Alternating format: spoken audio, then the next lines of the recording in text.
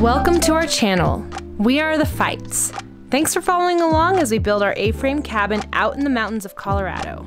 In 2019, we purchased this 18-acre property. When the world was shut down during 2020, we came to homestead on it and started out small by refurbishing a vintage camper, building a tiny music studio, and most recently, converting a school bus to live in while we finish our A-frame. We're so happy you're here. If you find yourself inspired, don't forget to click subscribe and leave a comment to say hello.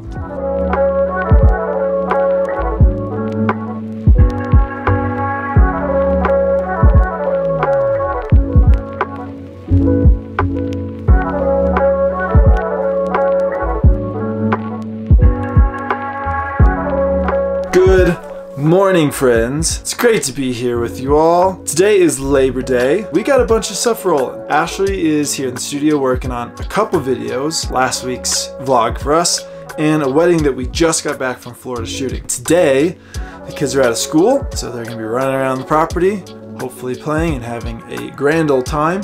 And then I will be working on our house because we are getting to the point with our house where I need to finish up a whole lot of tongue and groove to get us to the point where we can get our certificate of occupancy, which is obviously the main goal leading into fall and winter.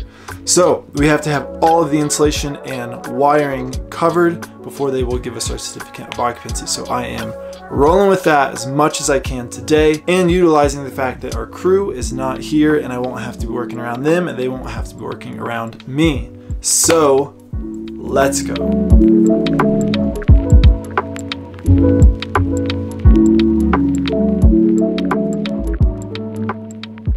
To start, we need to bring in the scaffolding in order to reach the highest points of the A-frame. So I forgot that I had not painted these trusses yet, and before I can move on with the tongue and groove up past the truss point, I really need to get them painted so that it'll already be done and that I won't have to paint around tongue and groove and tape off everything. So that is actually what we're gonna do and then move into the tongue and groove. We asked you guys if we should surround these beams with pine or paint them black. There was an overwhelming vote for painting them black, so we listened and we're glad we did. The black was definitely the way to go. Now, back to the seemingly endless tongue and groove. Good morning! I am heading out to meet up with Mars for a podcast interview. It's gonna be the first one we've done in over a year, so I'm hoping we're not too rusty, but yeah, someone reached out to us after we had our 10-year anniversary party and saw a little bit about what we're building out on the property and asked to interview us about our 48-state road trip and van life. We're just super excited to get to share a little bit of our story with people who live here in Chaffee County.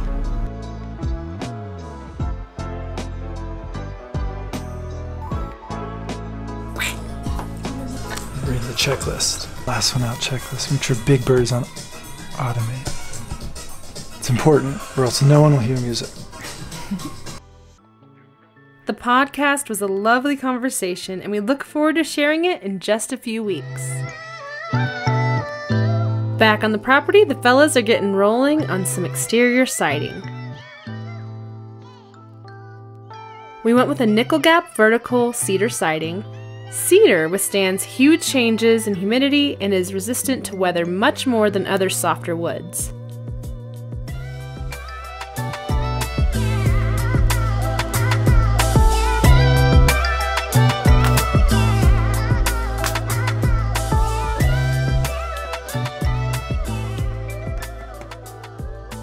Inside the A-frame, Mars is making a bunch of progress with the tongue and groove.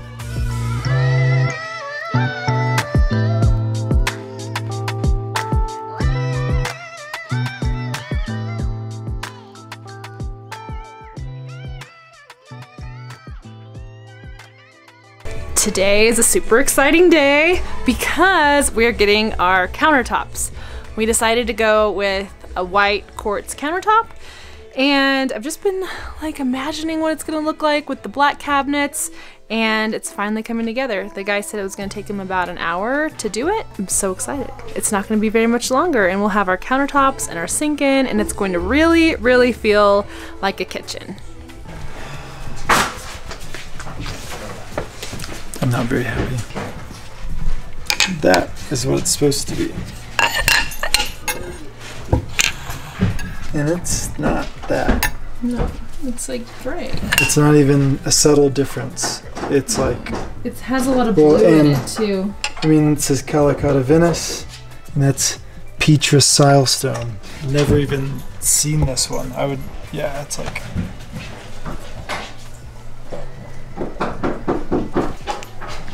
Dang it. Well, doesn't look like we're gonna get our countertops on this video. Well, that's really disappointing. But the guy asked, he's like, do you guys want to keep it? And I said, no, I don't want to keep it because it's not what we ordered. So it's going to probably be another 2 to 3 weeks until they can get the stuff that we did order about a month ago. And things like this are so frustrating. But it's okay. We still have a lot of other things to get done with the house. It's not like we're trying to move in tomorrow, so it's fine. Here in a few weeks, we'll get our countertops.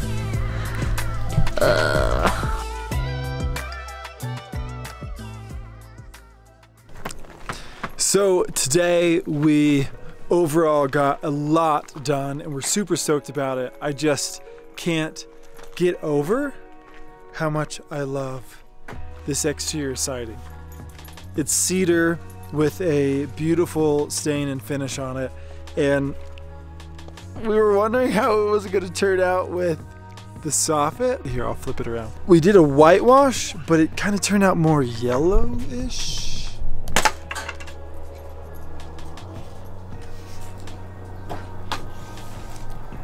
But that being said, there's some yellow in the cedar, and honestly it matches really well with the softening. That mixed with the black of the doors and the windows is just so great. I freaking love it. So tomorrow we are gonna keep on keeping on with exterior siding and hopefully just make some pretty good progress. I would say that, you know, today we did, and tomorrow, man, we'll be looking at least getting close to finished probably. But you know, it always takes a little bit longer than you think. Help me, help me, help me, help me, help me, help me, help me, help me, help me, help me, help me. This is set. Help me, help me, help me. Hey Atlas, what do you guys plan? Dragons. Dragons?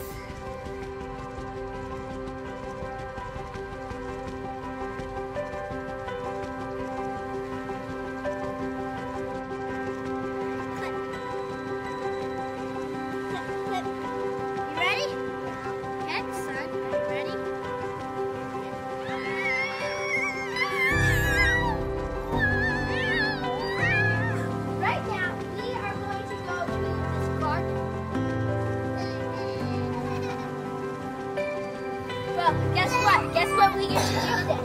Today we get to do something special. There's not many. We get water these plants. I'm right down. Okay, let's do it. From this perspective, it sure looks like the house is almost done. One thing it needs though is a front porch. County's orders. Our neighbors were super great to lend us a tractor for the day to put in the footers for the deck.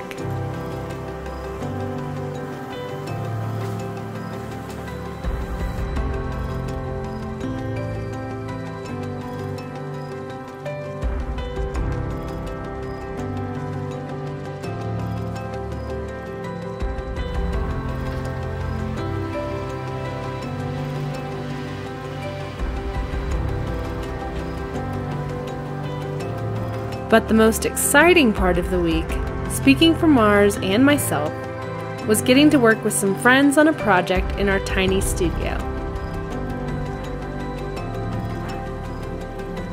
Because this was the real heart of why we got this dreamland in the first place.